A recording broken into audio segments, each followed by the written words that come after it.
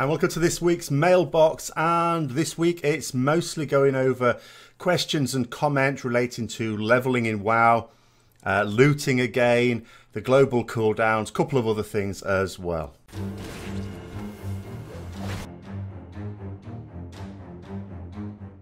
Hi, so first of all, I just want to look at this. This is my comment actually. So I did a bit of a speculation video on last Monday, and I thought it'd be quite nice to do something similar. It doesn't have to be a speculation, but a speculation stroke discussion video on a Monday stroke Tuesday, just ahead of the Azeroth review, where of course we get to talk about all sorts of things.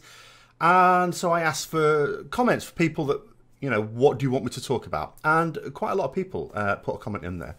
So I've already done one of them, that came out on Friday. And I've got another one lined up, which will hopefully be out tomorrow, or it might be later on tomorrow. And maybe I'll be able to sneak another one in for Tuesday as well. But any that I don't get to do separate videos for, I will also discuss during the Azeroth review. So I'll bring those up there as well. And then I think what I'll do this each week. So I'll put another statement on there. So if you want to find where these is, basically on my YouTube channel, if you go to the community tab, I'll put another one, another little call to arms there as well. To put your ideas for things you want me to sort of discuss or speculate on for the following week. So the first actual statement. So there's a few about leveling. So I did a video on rewards for leveling in World of Warcraft. Someone's saying there's too many levels in the game, especially from a new player's perspective. I mean, I've said this many times. You know, 120, just as a number, it's just vast. And most of the levels are boring and not exciting. I would love it if they made it to where you got at least one ability every 2 or 3 levels. I mean, for me, what I was trying to explain, for me personally, as like a seasoned role-playing game, you know, every level I think you should get something, not just something passive that you could easily miss. You know, the idea of levels just being milestones on the way to an actual destination, I just don't think is very good. But having an ability every 2 or 3 levels, I suppose, will improve things. The downside is, of course, what you really want to come up with is a system, a future-proof system.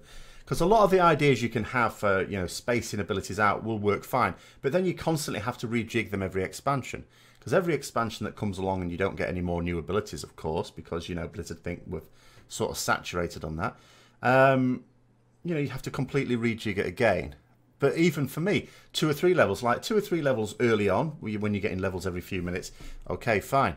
But when it's taking you a whole session, you know, a couple of hours or something to get a level, at that point, every 2 or 3 is still potentially several days, depending on how long you play the game, of course. Might be 1 day for some people, before you get another ability. No.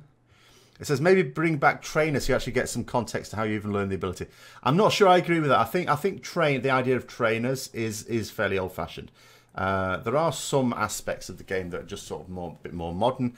I did have other ideas though, but I'll come on to that with another comment, which I was discussing in a stream yesterday. And it says they could just decrease the maximum level to like 50. So every 2 or 3 levels you either get a new ability, and upgrade to an ability you already know, or get to choose a talent, something. I mean, if they did something like that, of course, they'd be able to give you something every level. But again, they're reducing it. I mean, we could have a level squish. I mean, I'd certainly support that. But again, it's not a very future-proof system, and it's also something that clearly Blizzard have no issue with. I mean, I was amazed when we got to like level 100. I thought, well, surely they're going to squish it, and they didn't. And now we're going to 120. Looks like there was a time when Blizzard were concerned by it, because in Cataclysm you went up 5 levels, in MOP you went up another 5 levels, but then they went back to 10 levels.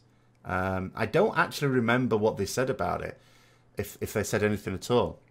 But I mean, so they're clearly not worried in the slightest about just the sheer number of levels we're getting. Otherwise, they'd have kept it at 5 levels per expansion, which of course they haven't done.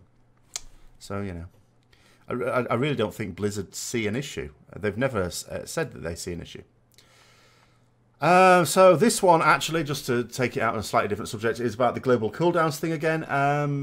So one of the issues with putting offensive abilities or throughput abilities on a global cooldown is it affects quite badly a couple of types. One is those who have short duration throughput cooldowns on a shortish cooldown.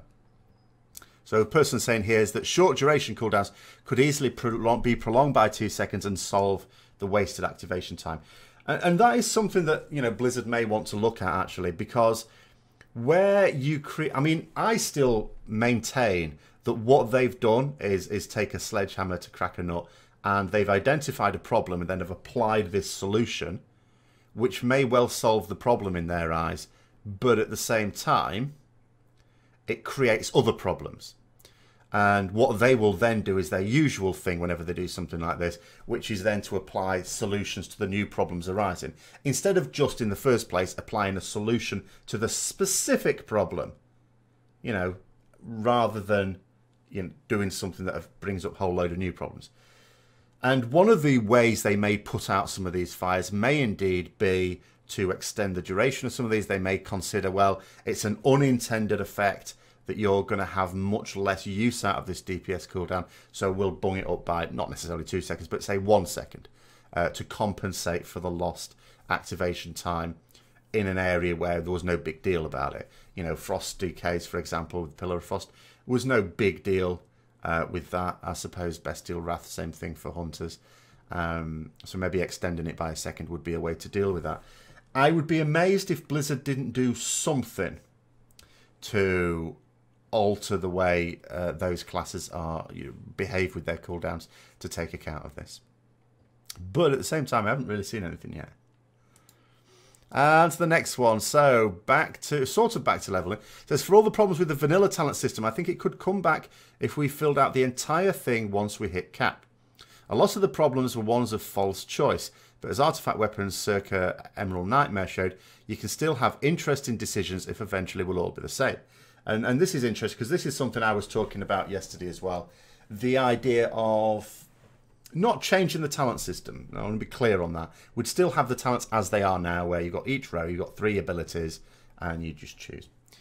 What I'd be talking about is something that looks very much like the old talent system, but it'd be like abilities or skills. You could call it something else, attribute, skills, something like that. And it would look very similar to the old one. And the idea would be that it's not a case of choosing like it used to be, as it was for talents.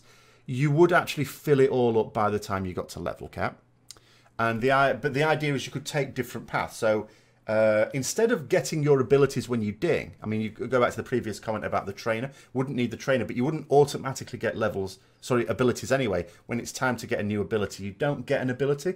You get to choose one on this row. So to begin with, the first time you get one of these, you choose an ability. Maybe it's a choice from 3. Which one do you want? And maybe your choices, one of them will be a defensive ability, one might be an AoE ability, one might be, you know, something else, something more usual. Because, for example, some classes get AoE abilities fairly early on, and some get them quite late on. Same with certain defensives. Maybe give some more choice. Because who cares while leveling anyway? It's not being overpowered while leveling. And when you've got to your level cap, you've got them all anyway. So you choose an ability, but then the next few levels you get points to again add to your tree, but it doesn't give you access to new abilities. It sort of increases the power of the ones you've sort of chosen. Or maybe, you know, let's say you get your first talent point at, say, level 10 as you used to, or skill point we'll call it, skill point. And, you know, you've got a choice between a defensive, an AoE ability, and a single target ability, just for the sake of argument. So level 10, you decide to go, well, I'm going to go for my AoE ability. Okay, I'm going to click that. Then next level, level 11, you get another skill point. Now you can choose in that case either to make that ability a bit more powerful. So increase the damage it does by, you know, whatever, 5%, something like that. Or you could actually go, actually, no, it's okay. I'll keep it as it is and I'll get the defensive ability because there's been a couple of mobs that have given me a bit of trouble. So you get your choice. Do you want to spend that skill point on starting another ability, or do you want to extend it down? And when you've finished buffing that ability, again, you get to choose one of the other ones, or maybe that opens up another row of abilities you can choose, and you click on that one, and so on. So the idea is that each level, you either get a new ability, or you get to improve an ability you've already got, and it's all designed that by level cap, you've got what we basically would have anyway. But it just means that every level you get something to do that customizes your character. Now, I'd almost be fully behind that idea. The only downside, again, is the future-proofing, because it would all work fine for the expansion in which it's introduced, but the problem will be for the next expansion. What do you do for your skill points for the following? Because, again, we can't have a new set of abilities. Blizzard said we can't keep giving new abilities even every expansion. And you can't just tear the whole thing down and restart it, but this time aiming to finish by the next level cap. So it would need work, an idea like that.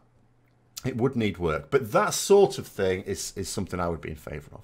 But as I say, it wouldn't be talents. We'd still have the separate talent thing. It would be really your skills, your abilities, your way of getting your abilities and buffing them over time.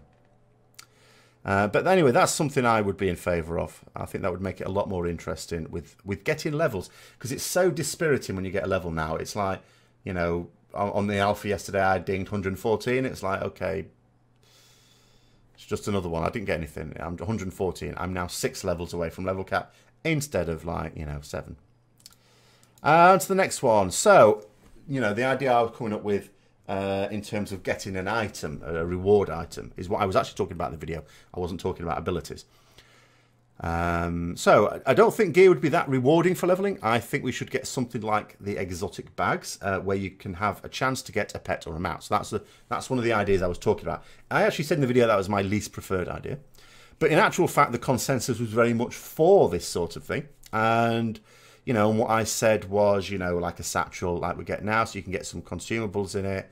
And maybe a chance at a pet or a mouse, something like that as well. Which maybe you get, maybe you don't. Now, that I think would really be interesting. As I say, it's my least preferred option, but actually, judging by the comments, a lot of people seem to prefer that.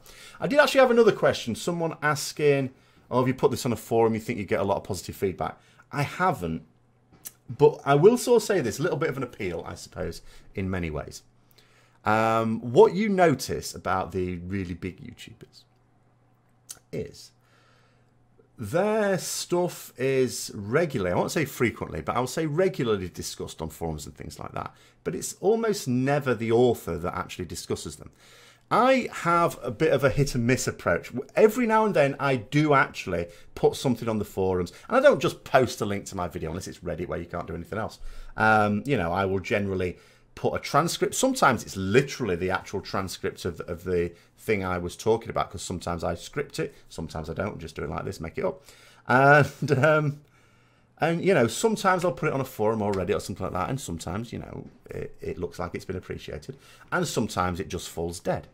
So although I, you know, spend some time each day reading through forums and stuff like that, I never really get a good handle on what is likely to do well and what isn't. So in actual fact, what I would suggest is, if you ever think that, oh, this would actually be quite a good thing to discuss on X forum or wherever, feel free to do that. Feel free to post that idea, because that would be much better. It would help me out. It would take me less time as well. And as I say, I have a very, very poor...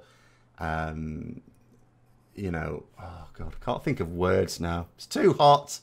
The thunderstorm I was promised didn't come. But yeah, I am not good at discerning what is going to get a good discussion going on a forum and what isn't. That has to be said. And so the next one, come here. So this was to do with the global cooldown thing. So someone said, I think it's a marketing thing. They're trying to reduce the gap between good players and bad players. Now, I don't agree, but you've sort of come up with the reason yourself here. It says, problem is the GCD changes will increase that gap. The people who came up with it don't seem to play the game. Well, that's not true. The people who came up with it absolutely... Let's first of all get that out of the way. Developers do play the game. Some of them play it at a reasonably high level. You know, Ian Hazakostas is known for still playing at the mythic raiding level. All right, he's hardly top 100 in his guild. Doesn't mean to say he wouldn't be capable of it. But nonetheless, he still raids. He still does mythic raiding with a group of players, because it's not players that work at Blizzard either. You know, from a group of players who are just players. So yeah, but all of them will play some portion of the game at whatever level. So they all play the game. So let's forget about that one. In terms of reducing the gap between good and bad players, but it actually increases it. I agree, and that's the reason why I don't think that's what it's for. What it's you know, I think sometimes it's easy to try, and I know I'm accused of this myself, overthinking a thing. I do. I overanalyze things sometimes, but that's just my nature. Sometimes it's quite simple. The explanation is quite simple. I think this is just a classic case. You get this every expansion. Some influential or senior developer has decided on something. They've come up with a philosophy. And that philosophy then has to be carried out. When it's an overarching philosophy that's going to, in this case, affect all classes, then all the individual class designers have to follow suit. And it's not the only one that's coming with Battle for Azeroth. In fact, maybe I should do a top 5 of all the 5 biggest changes coming, because there's quite a number, and not all of them are all that obvious. But yeah, then it affects everyone else. But it could all be the brainchild or the brain farts, depending on which way you look at it, of one developer who was just either very senior or very influential, good at persuading the senior ones who get to say this is what we're doing. And I think that's all it is. I think it's just one person who managed to either, you know, bore everyone to tears until they agreed, or just persuade people that this was a good thing, identifying a problem that's super niche, if it even happens at all, and they've again applied this sledgehammer to a situation. And I think that's all there is to it. I don't think there's any grand plan. I don't think, you know, there's any subtlety to this idea. I think that's all it is. As simple as that. It's just someone who's done this thing, and it now impacts on the work of all the other developers. Next one. So, I think this is a response to a response. But anyway, the gist of this is, why should guilds that raid heroic or even normal be forced to use personal loot, though? The only sound reason I've heard thus far is the abuse of split raiding, which is abused by the top end of the Mythic raid community. Now, that's not actually true. It used to be true, and then it wasn't an issue. It is actually something, when you say abuse, I suppose technically it is. It's a strong word, though. Device will say, or I'll say anyway. It's not the top end of the Mythic raid community. It's all the way through the Mythic raid community. That's not to say all Mythic raid guilds do it. But, you know, just as there are some top 100 guilds that don't split raid, equally there are some that are only just inside the top 1,000 that do, or even outside the top 1,000 that do. It goes all the way down, because in actual fact, to split raid, all you actually need to be able to do is to have not even everyone in your raid group, but a decent number in your raid group to be able to have out with which in a split group you could kill at least one boss on normal or heroic, and for it to give you more loot than you could do with one group. Now, you know, so bear in mind that can apply to almost anyone. It can even apply to heroic guilds. If the first few bosses are fairly straightforward, you could even, although I've not heard of it, but then, you know, like I've said before, I don't exactly have my finger on the pulse of heroic guilds. I rely on some of you guys to bring me up to speed with what goes on in that community. But there's nothing to stop heroic raiders doing that. If they've got enough people without.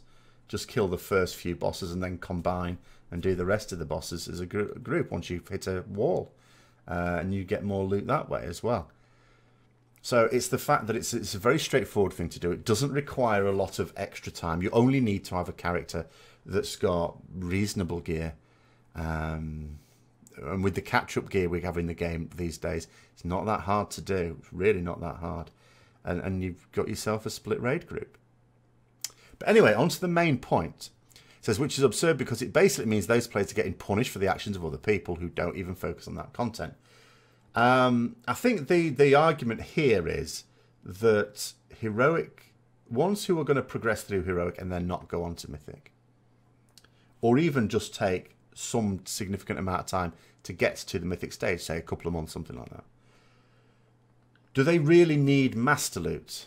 And I know some have said that it's used as a reward system for rewarding raiders, and if a guild really thinks that that works, then okay, fair enough.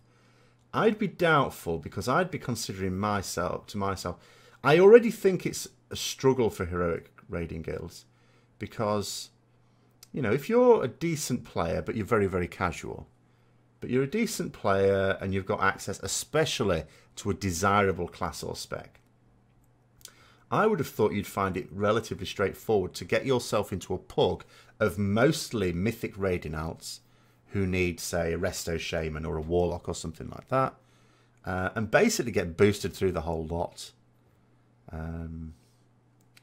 You know, rather than being a guild group, because if you're going to use Master Loot not as a mythic raid guild would or should, which is to make your raid group as strong as possible for the next progress boss, if you're going to use it as a reward system, then that means there's going to be winners and losers in that system. If it's seen as a reward as well, winners and losers. And the losers are just going to look at it and think, you know, there's going to be a calculation in their head. Where am I most likely to get loot? Is it here, where I have to stick to a load of rules? Or is it in a pug, where I'll just take my chances on personal loot? But that is the argument there. Whether it's a true argument, I can't say, because, like I said, I don't have intimate knowledge of the heroic raiding community, other than what people tell me. But that's my view on that particular one anyway. But as I say, as to the first point, it's not the top end mythic raid community. It's all the way through. It's just not everyone. It's not.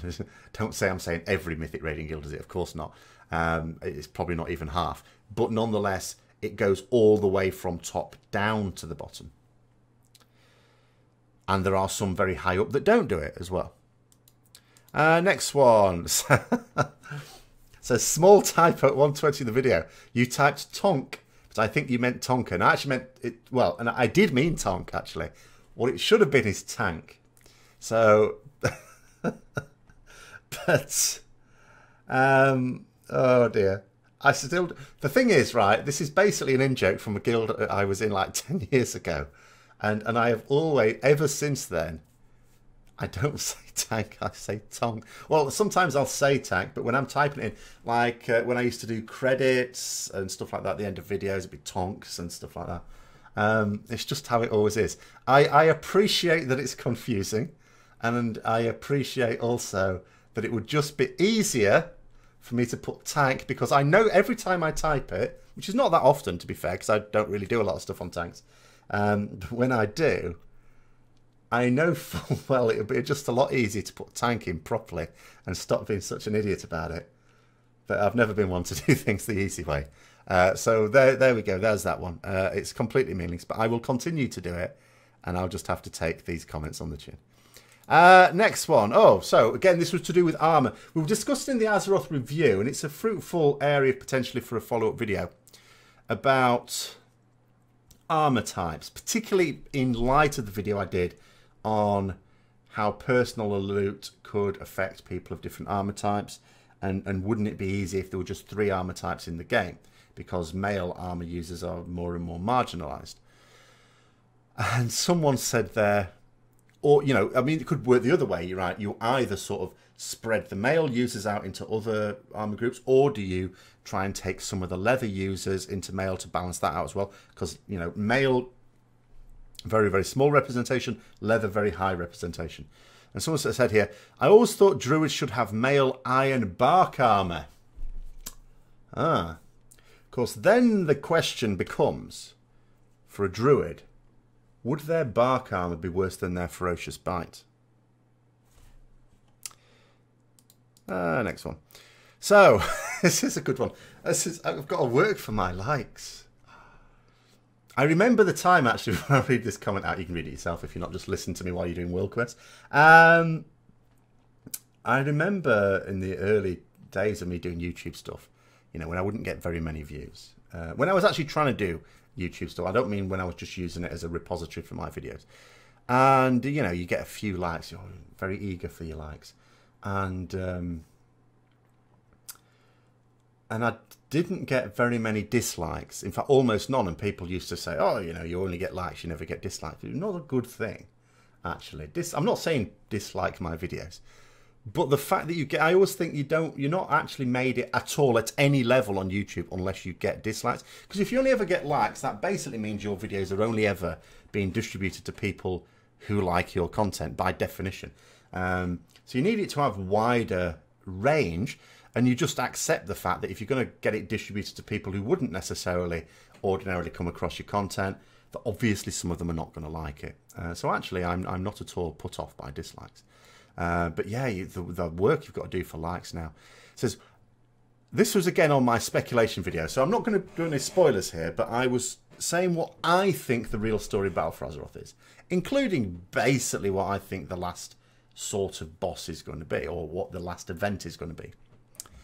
And this person said is, would have liked if you got in on some speculation on possible enemies to come as well. So, no, it's not good enough that I've come up, potentially, I might be wrong, with the actual story of Battle for Azeroth that's hitherto been unannounced. No, I've got to come up with specific enemies that haven't been announced and have never been in the game before as well. Oh, dear. Dearie me. And just to finish off my Idiot's Corner for this week, I had a good one, this one. So again, it all relates to that bloody gnome video that I did for April 1st. Bloody thing keeps going and going. It's the video that won't die. I know I can kill it, but you know, obviously that's silly. So it says, if this is an April Fool's joke, why am I seeing this on April 18th? To which I haven't responded, but my only response to that could be, well, if I was born in 1976, how come I can still see my birth certificate? It's like, what do you even say to a question like that? Oh my God. I wish people would remove their jokes after the first. Sure, okay, while I'm at it, I'll go through my whole collection as well. And whenever there's a video that I've produced during, say, a beta or a PTR cycle where Blizzard have changed something, maybe I should delete those as well. Maybe I should go through and delete all my videos that are older than 2 weeks, because then they might not be relevant anymore. Yeah, that's what I should do. Gordon Bennett. Anyway, that's the mailbox for this week. Thanks for watching if you made it this far.